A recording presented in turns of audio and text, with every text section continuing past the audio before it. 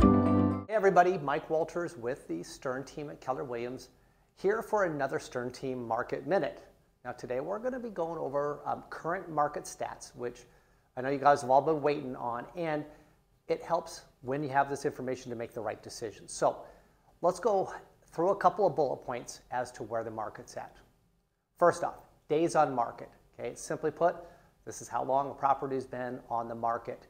And for October, so just last month, we were at 44 days on market. In September, we were at 38 days. Now to put this in perspective, last October, so 2021, we were at 23 days. So we have nearly doubled the length of time that a home is on the market. Okay? Let's talk about appreciation year over year. So in October, just last month, the median sales price of a home was $492,000.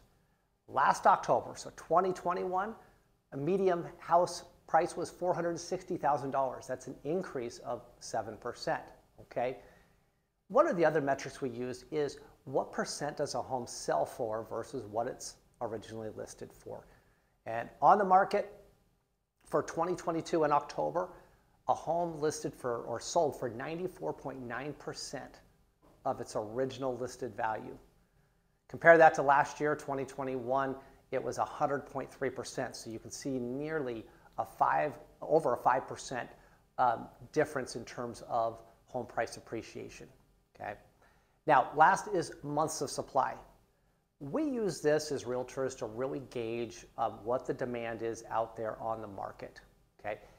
For October, we had 3.3 months of supply. Now, that's getting into what we call a balanced market. So anything over 3 months is just that, a balanced market.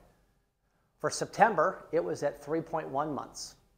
But you compare that to last October, and we were at 1.7 months of supply. So we have more than doubled how much supply is out there.